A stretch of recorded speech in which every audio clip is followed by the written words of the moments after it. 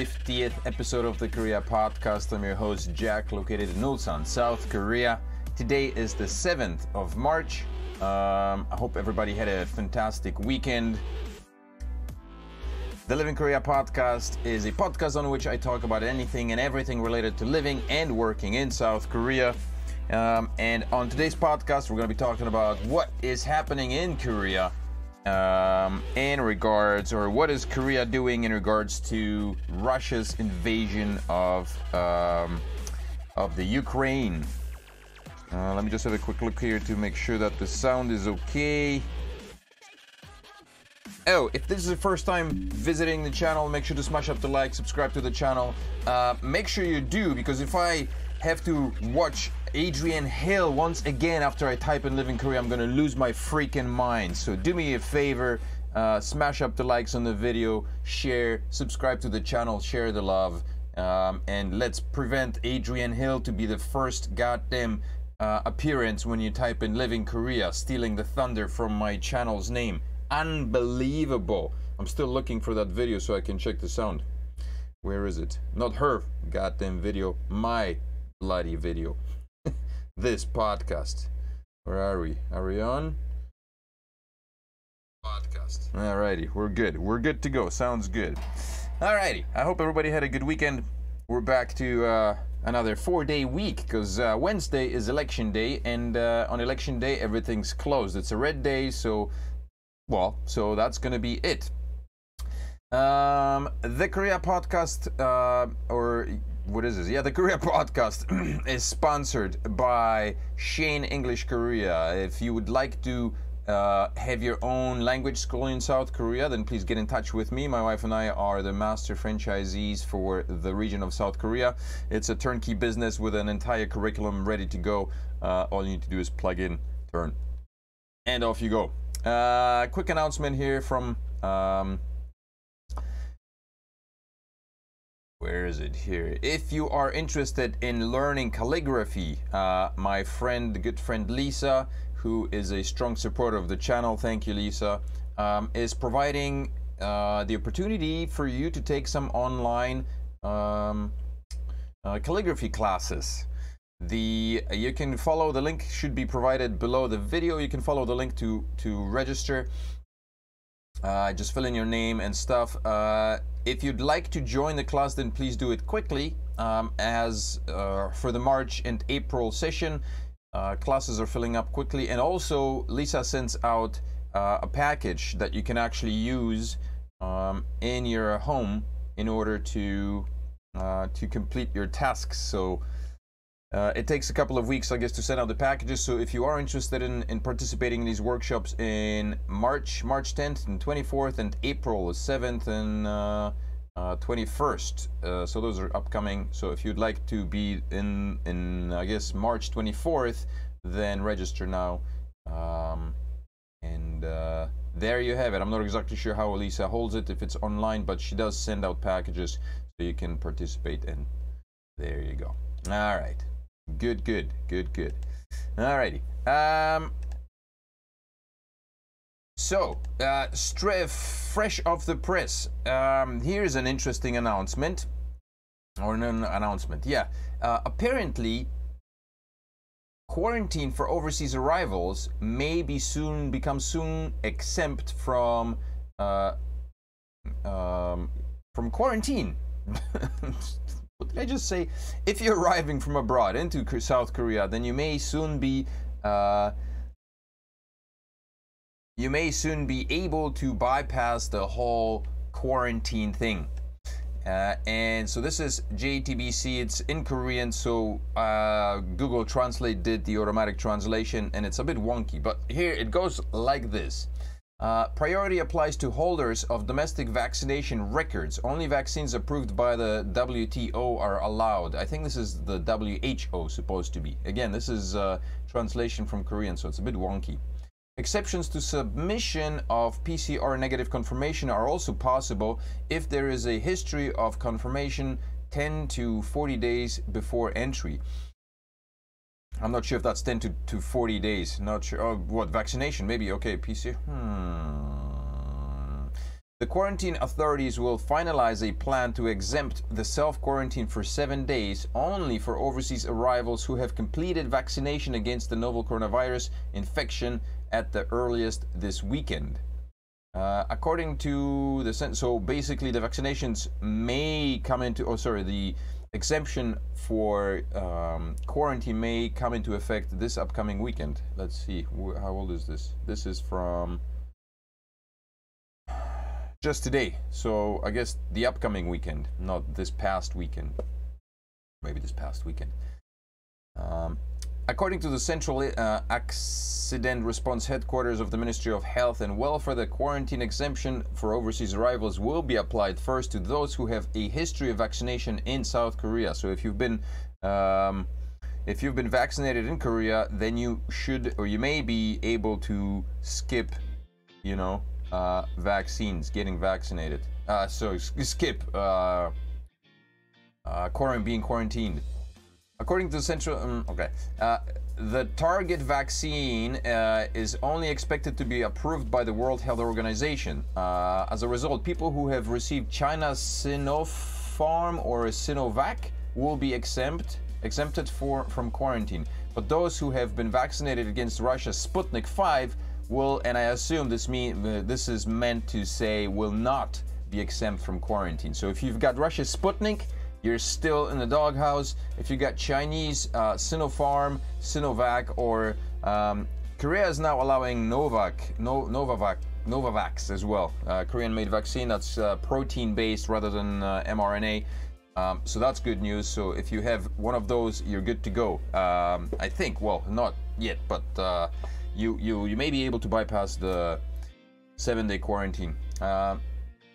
Currently, Koreans who have entered from overseas or foreigners staying for a long period of time must self-quarantine, and foreigners who stay for a short period of time must quarantine for 7 days.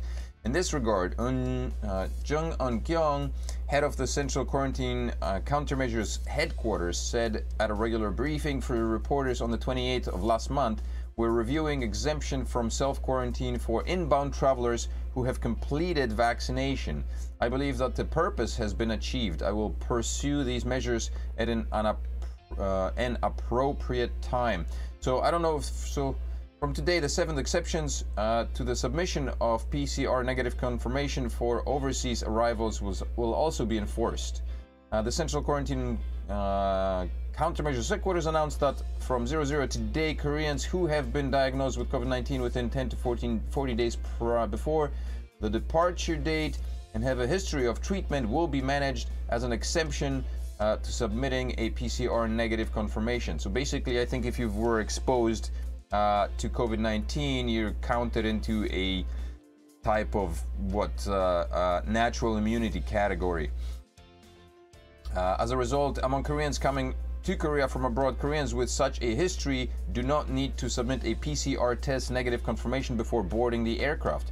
In order to prove this, you can submit data that can tell the date of confirmation, such as a quarantine notice or a release letter issued in Korea or abroad. Previously, quarantine authorities made it mandatory for all inbound travelers to submit a negative confirmation letter upon entry since July last year to prevent the influx of confirmed COVID-19 cases from overseas. Management overseas entrance using the self-quarantine safety protection app was also suspended on the 21st of last month. With this measure, overseas entrants do not have to install the self-quarantine safety protection app at airports. So in any case, things are moving forward with this thing. From today, quarantine authorities have used the quarantine information pre-entry systems to prevent overseas entrants entering Incheon Airport, and so on and so forth. Lisa, hey Lisa, welcome. And awesome Victor Sawyer, welcome Victor. So I'm not exactly sure if based on this article we can assume that quarantine is now suspended for those who have been vaccinated with vaccines approved by WHO or not. I guess that's happening. If it hasn't happened yet, then it will happen next week. But things are slowly beginning to relax, which is nice to see, finally.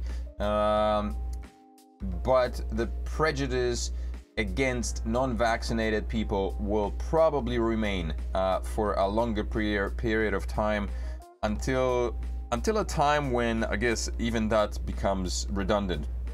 The numbers of cases in Korea has been spiking for a pretty long period of time. So yeah, okay, so what are we gonna talk about today? Today, wildfires, corona updates, what else is there? Sanctions, Korean sanctions on Russia, and a little bit of tech innovation news coming up. Yeah. So yeah, make sure to smash up the likes, yo. Remember, smash up the likes. And feed the feed, man. When you type in Live in Korea, make sure you search out this channel. I don't want to see freaking Adrian Hill coming up as a YouTuber in Korea. She's not even in Korea anymore, man. She was here for a year probably, bunking about with her massive subscriber count, and now, you know, she's reaping the benefits of the SEO keyword. God damn it. Live in Korea. All right, anyway. Wildfire engulfs South Korea's eastern coast, affecting area size of 20,000 football fields, man. There are massive fires going on. And I thought this was somewhere in Anyang. I think in Anyang and near Ulsan, there are also some fires happening. But a massive wildfire continues to spread unabated in Uljin. Uljin is... Where is Uljin? Wait, there is a... Gyeongsang Province. Uljin, Korea. Let's have a look at Mappity-doo maps. Uljin, Korea. Taebaek Mountain. Okay, that's like way up north, yeah. Uljin.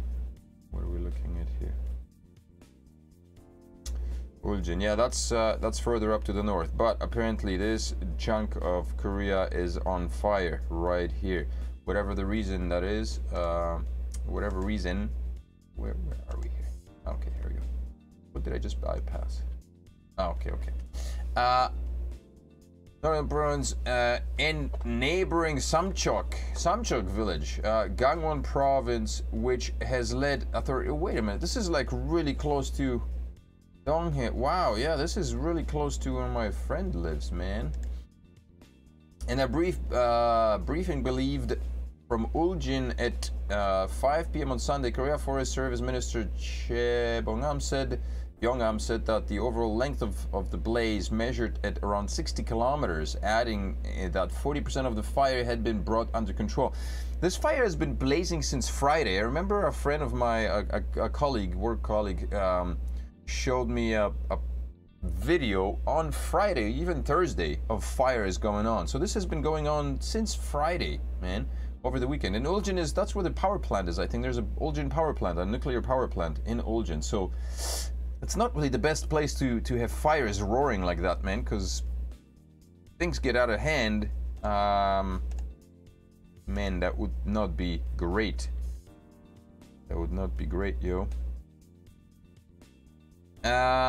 What's happening with COVID? South Korea daily COVID-19 cases continue to stay above 200,000. The numbers are massive. I keep seeing posts of COVID cases on YouTube. Somebody, I don't know what group that is. There's a group that posts a very nice nifty map, and I'm not going to pull it up here because who cares. But there is, oh wait, we have, I got stuff here. Oh, it's empty, okay.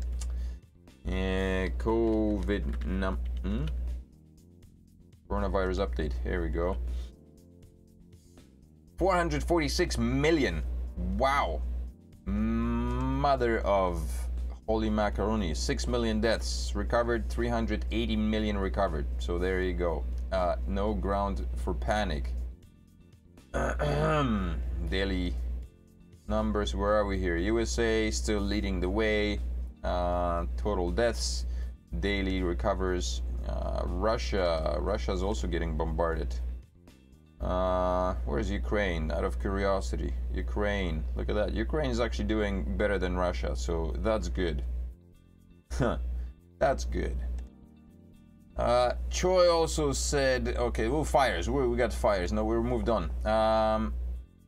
South Korea's daily COVID-19 infection stayed above 200,000 for a fourth straight day, according to the country's health authorities on Monday, although the daily figures growth slowed down over the weekend. We knew this was going to happen. Fauci said a couple of months ago that Omicron will affect everyone on Earth, and it seems like everyone is affected. We're losing students left and right, man. Kids are not coming in. My kids have been issued, the school has issued homemade kits on a regular, the home testing kits twice a week. So my kids need to test themselves on Wednesday and then Sunday before coming to school, just to make sure that that they do not bring that stuff to school. But yeah, number of cases spiked. I keep hearing more and more left and right, people are getting sick, kids are getting sick. Luckily, it's not that severe. Omicron isn't. And I guess with a high number of vaccines present in South Korea, you know, things are looking all right. Ben is here. Hey, Ben, welcome. According to the Korea Disease Control and Prevention Agency report on Monday, the country added 210,000 cases during the 24 hours of Sunday. The total caseload increased to 4.666 million. Nearing a grim milestone of 5 million. What a milestone. And I guess it's going to be larger. It's going to be bigger. I mean, if the majority of people on Earth are supposed to be affected by it, then we're looking at, you know, what, 7 billion at least, right? So 5 million would be a drop in the lake if you know, in Korea's 57 million sizable population. So that's what's happening. Oh wait, are there any measures? The government expects the daily total to rebound as more people receive COVID-19 tests on weekends. The government currently sees that the daily figure could peak at as many as 350 infections a day by mid-March. And I guess maybe I want to say, venture out and say that let's hope this happens, because the more people become, you know, go through it and receive natural immunity, through the milder version of it, and from what I understand, it's kind of a harder version of the flu. Although I did have a conversation with my friend who told me about cases, the Delta ones that were a lot more severe, and he knows from personal experience, or people who he knows live in Europe, you know, 18 months later, and they're still suffering. They're still going through. They're feeling the effects of the Delta variant. So the Omicron variant, as was said, should engulf the Earth and provide us with an easy way out of this mess, hopefully. So hopefully that's on the way. Separate voting booths and ballot boxes scrapped for COVID-19 patients. There's something, I'm not exactly sure what happened here, but NEC responds to criticisms on its lackluster early voting management for infected voters. COVID-19 patients and those in quarantine will be allowed to vote after 6 p.m. at the same voting booths and ballot boxes as other voters on Wednesday. The elections watchdog said Monday, after facing criticism for its lackluster management of early voting booths and ballot boxes for infected voters over the weekend. Can we expect more voters, more people, more cases after that? Yeah, quite possibly. Quite possibly. The National Election Commission said following an emergency international meeting held Monday morning that COVID-19 patients and those under quarantine orders will be given between 6 p.m. and 7 p.m. Wednesday to cast their votes at nearby polling stations and use the same ballot boxes as non-patients.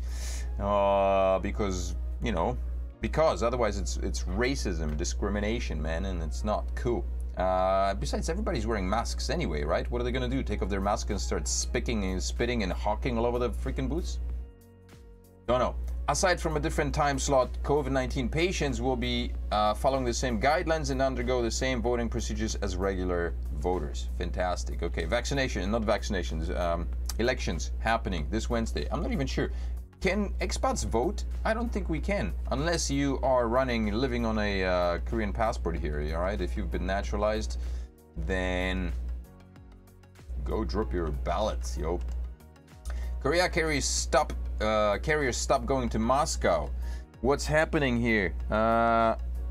Russia and the Ukraine, man, what a mess. Had a talk with my friend over the weekend, and he's an avid reader of the news and he follows all that stuff, and I don't. I personally am I'm just disappointed in humanity. The fact that we still, you know, that there's still leaders, if you want to call him that, that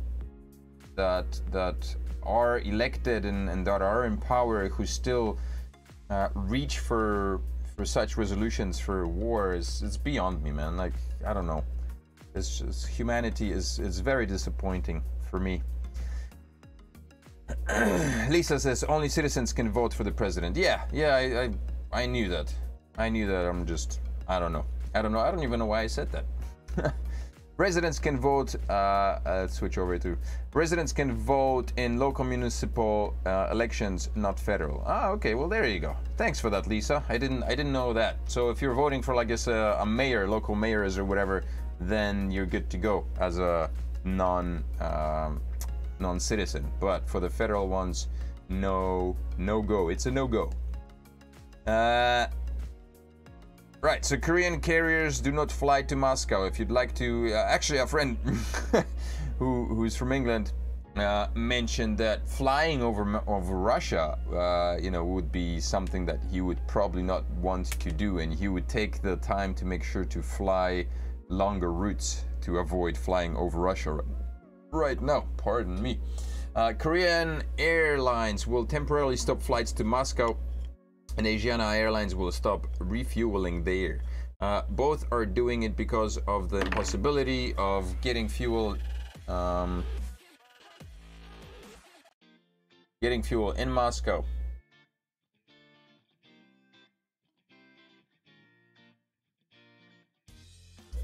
Korean Airlines is the only local carrier that operates passenger flights between Incheon to Moscow, which it does every Thursday. The weekly flights will be suspended this week and next. Just 2 weeks, and then after 2 weeks, yeah, the war is gone. We're good to go. What if it drags on for longer than 2 weeks? I don't know. They're presuming it's going to take 2 weeks only for them to start flying over again. Korean planes are still permitted to fly in Russian skies. The decision was made because aircraft can't refuel in Moscow. Companies there are having trouble sourcing jet fuel due to sanctions imposed on Russia due to its Ukraine invasion. The carrier's fortnightly Incheon Vladivostok passenger flights will fly as scheduled. Okay, so they're flying to Vladivostok but not to Moscow. Я не знаю. Over 3 million raised in South Korean donations to Ukraine Kiev envoy. I think, where's the next one here? There's, I have an article somewhere. Maybe it's for the next month, for the next podcast. Around $70 million have so far been donated to support Ukraine. Ukraine's top envoy to Seoul said Monday his office has raised over 3 million in donations from South Korea to support Ukrainian efforts in the war against Russia. We will send some of the donated money directly to the National Bank of Ukraine and use some to buy and send food and medicine for our people. Ukrainian Ambassador Dmitry Ponomarenko said as he revealed the amount of donations his embassy received from South Koreans at a forum held at Hankuk University of Foreign Studies in Central Seoul. That's pretty good, man. That's massive. I wonder where the donations come from. I would like to see a list. Is it donated mostly by Koreans or mostly by expats? That's what I would like to know, because since we always distinguish between this and that, I think that this should rightly be done. Distinction between who donated more to the cause, you know, because it's, of course, it's painting Korea as the fantastic nation that it is, having donated so much money, but where did that money actually come from? It's true citizens or the expat community residing in this country? South Korea holds transactions with Russia's central bank. That's what's happening. Also, government to provide up to what is it? 1 billion won to companies worth with 30% or more of their exports to Russia. South Korea has decided to shut down transactions with Russia's central bank and national funds in efforts to join the international movement to impose more sanctions against Moscow, while providing state emergency support for companies doing business with the Slavic countries in war, the government said Monday. Seoul's announcement followed the recent series of sanctions by the US and EU to ban transactions with Russia's state non-financial institutions. The Ministry of Economy and Finance said the transaction suspensions against the Central Bank of Russian Federation, the National Wealth Fund of the Russian Federation, and the Russian Direct Investment Fund will take effect from Tuesday. So that's in tomorrow, yeah. However, the sanctions exempt from the transactions exempt from the sanctions under the U.S. General License, including agricultural goods, COVID-19 medical support, and energy. The ministry said such sanctions will be allowed under the same standard. Okay. There's also SWIFT last week, so that was done last week. Companies that have 30% or more of their exports sent to Russia and Ukraine will be subject to receive up to 1 billion won per firm as the government stabilizing funds for emergency management. Okay, so if you happen to have a company of which 30% or more exports into Russia, the government will subsidize you with close to a nifty sum of $1 million per firm to offset, I guess, the losses, the 30% of losses that these companies, that your company may suffer as a result of this war. So there you go. Not bad, yeah? Ray Ken arrives to fight in Ukraine despite government's threat. So this fella is a Navy, I guess the equivalent of a Navy SEAL, and he made his way to Ukraine. Ray Ken, a former Korean Navy Special Warfare officer who shot to fame in 2020 after appearing on a popular YouTube military training series, said Monday he and his team arrived in Ukraine to fight Russia despite strong objection from Seoul's foreign ministry. Arrived in Ukraine, the 37-year-old wrote on Instagram along with a photo of military tent. "Thank you for helping South Korea during the 1950-53 Korean War. Now we will help you," he said, man. The war is very different. I've read stories of people not volunteering, but actually flying into the Ukraine, private people, I guess people with guns and the will to do so, flying in privately into Ukraine, not as part of a military, but just volunteers, so to speak, I guess, to support the army.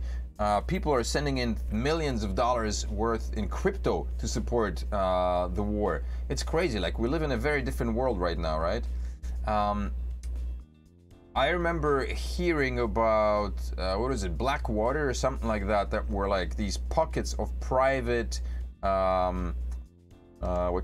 private guerrilla troops that were flying into Afghanistan. And I guess something similar is happening right now to but it was a lot more hush-hush. Now this is kind of more in the open, like people who are willing and wanting to do so, they're flying into Ukraine to support the sides that they want. I wonder if there are any people flying into Russia doing the same thing, man.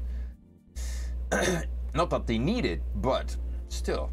In a separate post uploaded minutes before, Ray criticized Korea's Ministry of Foreign Affairs for refusing to support his decision, stressing he would fight on the front lines of Ukraine. Exactly how many people joined him in Ukraine is not known. Ray, who first broke the news about his trip to Ukraine on Sunday via his Instagram, said he personally recruited his team members after Ukrainian President Volodymyr Zelensky urged people from across the world last week to join his military to fight and defend against Russia. The Sunday Post showed a photo with the backs of 3 people. So it's him and 2 of his comrades. By law, anyone who disobeys a government travel ban can be sentenced to up to a year in prison or face a fine of up to 10 million won. So is that what these fellas are maybe facing upon arrival? Or will they be hailed as heroes? I wonder, hey? On February 27th, the Ukrainian Embassy of Seoul posted an announcement issued by the Ukrainian government on its official Facebook account entitled, "Appeal to foreign citizens to help Ukraine in fighting against Russia's aggression." But I guess this doesn't apply to Korea's special forces, because that's a different pair of boots, yeah? Russia might hold a grudge against that, I guess, so we're entering a different territory. The post, which was written in both Ukrainian and English, read, "The President of Ukraine is addressing all citizens of the world, friends of Ukraine, peace and democracy. Anyone who wants to join the defense of Ukraine, Europe and the world can come to and fight side by side with the Ukrainians against the Russian war criminals." Man, Ukraine's foreign minister told CNN Sunday that about 20,000 foreigners have applied, mostly from Europe. 20,000 people apparently have applied to support Ukraine, which is basically like 20,000 guerrilla warfare volunteers. It's crazy. It's crazy what's happening, man. Man, oh man. Okay, well, Lisa left a comment. Yep, there are a bunch of regional positions to vote for. Yeah, okay. That's the comment relating to Westerners or expats being able to vote for local authorities, mayors and stuff like that.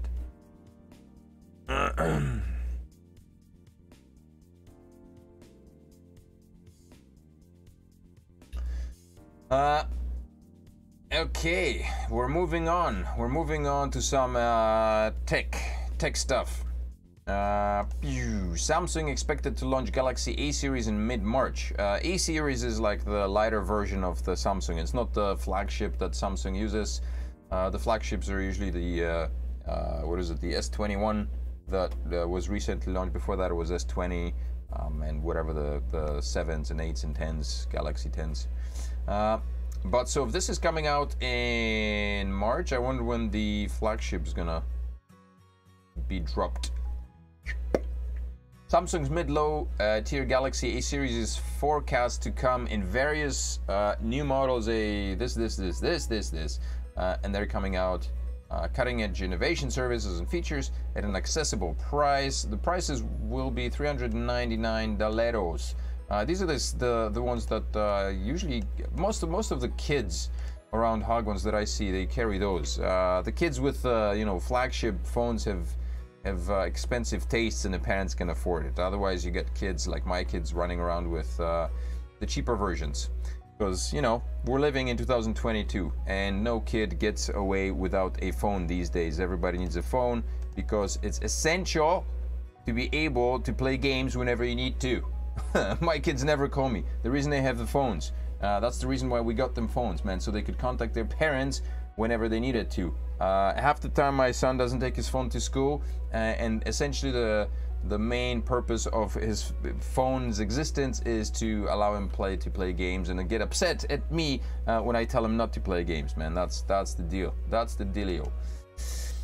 Ruling party chief attacked with a hammer during campaign. So apparently,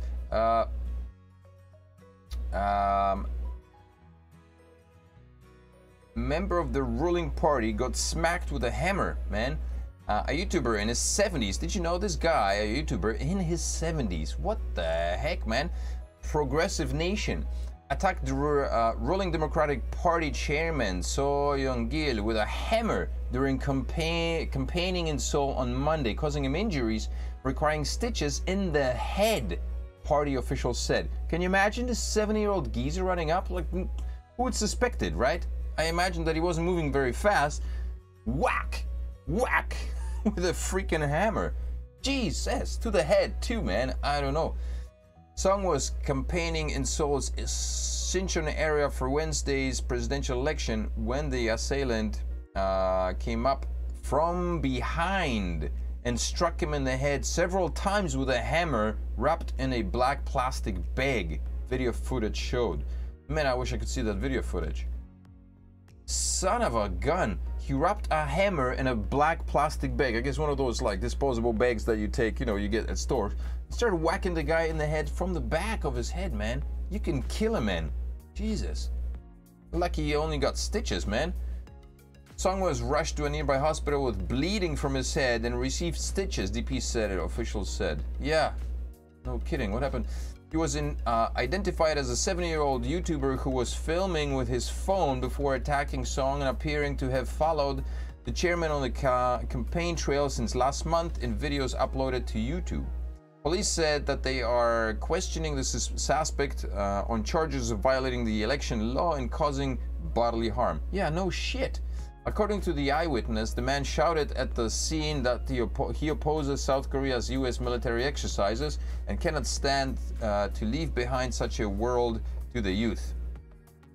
Song wrote on Facebook several hours after the attack, "I can't bear it. It's a relief the young people who were with me were not injured," he wrote. "Please do your best to in your individual capacities."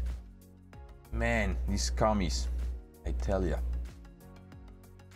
All-out battle underway to extinguish East Coast. Oh, how did this get mangled up here? This is these are the fires going on here. Firefighters getting rid of some of the fires. Helicopters dumping water. Any other pictures? No. Okay. I think I'm missing some articles. What happened here? No, that's it. That's it, maybe. Okay, well, that's it then. Oh my gosh, Lisa says. Yeah, I know. It's crazy, man. What's happening? Like, a 70-year-old man, how much anger or insanity must there be inside of him to start whacking with a hammer at people? I don't care how much you disagree with his policy and stuff, man. It's crazy. Crazy. All right, peeps. That's gonna be it. That's gonna wrap up this week's podcast. I hope you enjoyed that. Remember, and once again, if you would like to join Lisa in learning how to work calligraphy, how to do calligraphy, then head over to the link. There is a link below the video. You can go over to the website and to Lisa's website, sign up here.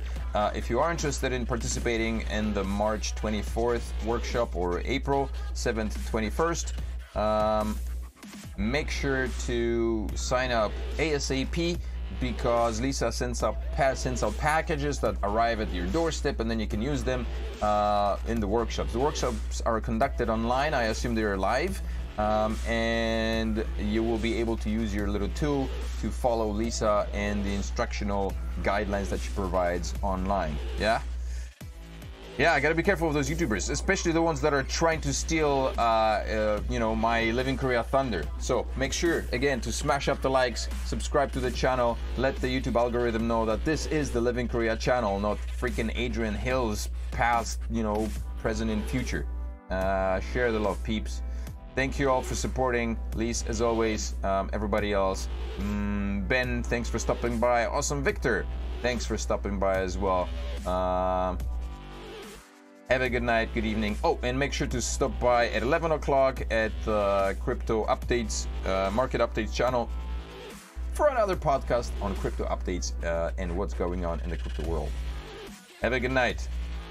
Good night. We'll see you next time. Bye-bye.